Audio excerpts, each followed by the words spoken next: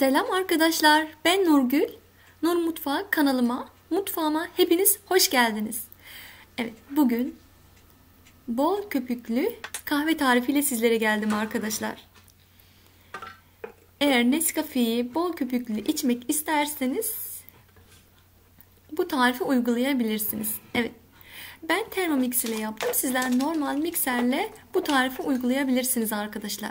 1 çay bardak pudra şekeri veya normal şeker, 1 çay bardak Nescafe, 1 çay bardak su. 3 malzemeyi de çırpma kabıma aldım. Ben robotumdan dediğim gibi Thermomix'te yaptım bu işlemi arkadaşlar. Sizler mikserde aynı şekilde köpük elde edebilirsiniz. Daha önceden de tarifle sizlerle paylaşmıştım. İyiye bırakacağım arkadaşlar. Oradan da detaylı tarife ulaşabilirsiniz. Nasıl yapmış olduğumu izleyebilirsiniz. Evet, görüyorsunuz. Seviye 3'te yaklaşık 25 dakikada Thermomix'te köpük oldu. Uzun sürdü gerçekten. Ama mikserde yaklaşık 5-6 dakikada oluyor arkadaşlar, normal mikserde.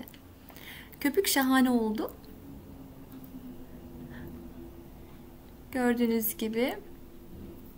Bu şekilde arkadaşlar köpüğümüzü kavanoza koyup saklayabilirsiniz buzdolabında. Asla sönmüyor. Ve bitene kadar kullanabilirsiniz. 1 hafta, 2 hafta hiç bozulmadan, köpüğü soğumadan duruyor arkadaşlar. Evet.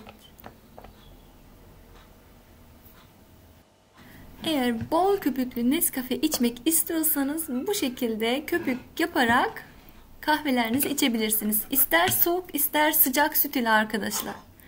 Ben genelde soğuk tercih ediyorum. Soğuk kahve olarak içiyorum.